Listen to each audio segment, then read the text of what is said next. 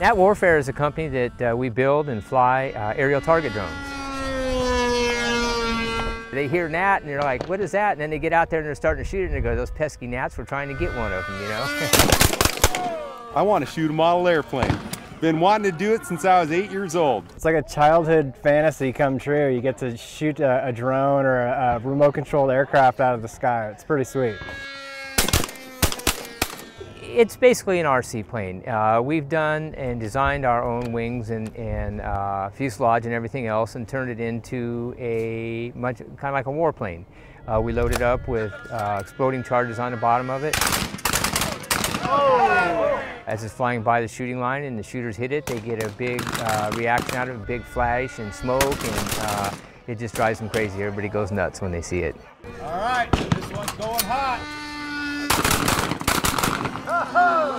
It's like hitting a strike when you're bowling. It's like if you hit a baseball and you hit it out of the field, it's exactly like that when you hit one of these. It is a challenge, especially you get something that's flying by at 75 to 85 miles an hour and you've got a pilot in there that's maneuvering it in front of the shooters to give them a challenge that they're not used to.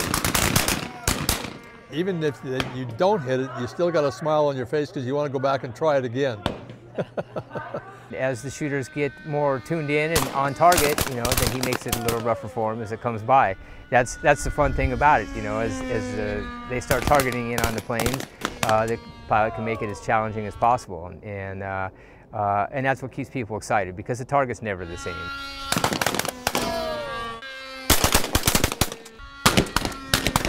Oh, adrenaline going. You get to shoot at an airplane and watch things blow up on its wings. That was outstanding.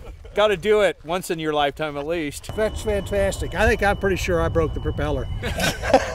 Yeah, I saw it come off when I shot it. Yeah, pretty sure. A lot of holes in it. A lot of holes in it. When they bring the plane back, you'll see that the bottom of it is just peppered with shot. Some of the allure also is the destruction. You know, they get to see that destruction up on the plane, knowing that they can just wash their hands and walk away from it. It's somebody else's problem. Okay, guys, this is it.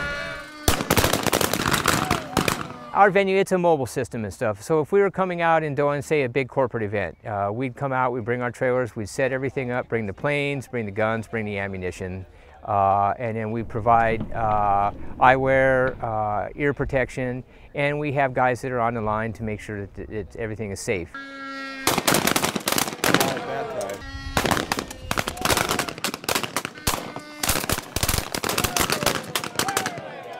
It was fantastic. Never done anything like it before. What a good time. Oh, it was awesome. You definitely have to try it. It's funny to be out there around a bunch of adults, you know, grown men and women, and watch them shoot the planes, and the next thing you know, you think you're standing around a bunch of third graders. They're all giggling and cheering and having a good time. Gnat Warfare is on the cutting edge and stuff, so we like to come out with some new and interesting targets. We've got some ground targets that are just out of control. They're robotic javelina, coyotes, bobcats, just about any other targets you'd want to put on there. And we also make a version of the aerial targets that are total destruction. So when you get a hit on one of those, the plane disappears. And we fly those planes in a couple different varieties. We make them for the shotguns, and we also do them for the automatic weapons. So you can come out with your shotgun and watch one blow up, or you can bring out whatever weapon you prefer at the range that we can do that at and take your shot at it. I said anytime they put on one of their shoots, one of these Gnat Warfare shoots, I'll be there. That was cool. That was cool.